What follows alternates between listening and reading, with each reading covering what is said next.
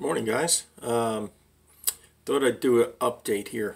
I posted a video yesterday in reference to how to load your music onto the Prime 4. Made a mistake in that video, so I took the video down.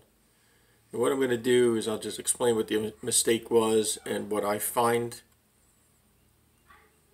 I'm still having sort of an issue getting this to work correctly, but I did get a note from Denon with the exact procedure, and I'm going to put that link in the description of this video so you can all click on that and read it for yourselves. The link is how to install, prepare, and load music into Prime 4's internal SATA drive. Now, they did say to me that the way I did it will work, but it's not analyzing the files, so that it would have to go through its own, it would analyze them as I played them. And when I redid it again this morning, it did analyze all the files, so I could see that. The other issue that I am having is when that happens, is the deck supposed to not read the drive and you have to restart the Prime 4? Because that's happening every time I try to load music in, successfully or unsuccessfully. Every time I switch over to the blue cord to the computer, when I'm done with removing the drive from the Prime 4, I have to shut the machine down and reboot.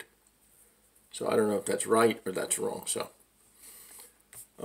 but it works after I restart. So, what happened was I'll post this in the description below. And what I did is I left out I left out step 6. Everything that I described in the video was correct all the way up until I dragged and dropped the music. At that point, I should have opened up Denon Prime and then dragged the music from the computer to Denon Prime. Another question I have is, does the music have to be on the laptop or in the PC, or can it be in an external drive connected to the PC? That's another question. So I don't know. Because what I did was, the flash drive I took that music off of last night, I dragged that music into the desktop of the PC, and it worked like flawless. But coming off of the flash drive and dragging it into the file, it didn't work that way. So I don't know if that's something I'm doing wrong, or should it do it, yes or no? That's what I'm thinking. But there's some other information on here that is good information.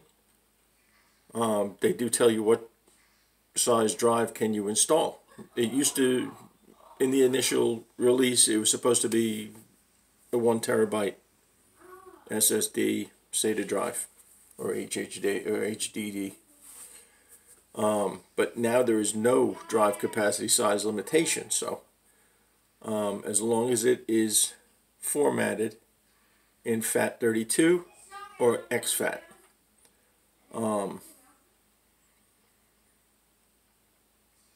And you have to have a master boot record style partition structure. So I let the computer do that. So, but what I'll do is I'll post this in there, and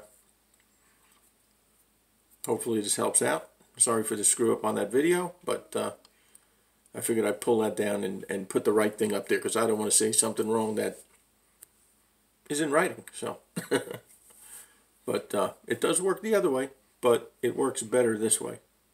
But those little quirks that I mentioned, I'd really like to find out a little bit more about that. So I may drop a note to Denon and ask that question, and I'll let you know when I find out. So that's my video for today. Check out the link below, and that'll get you on track.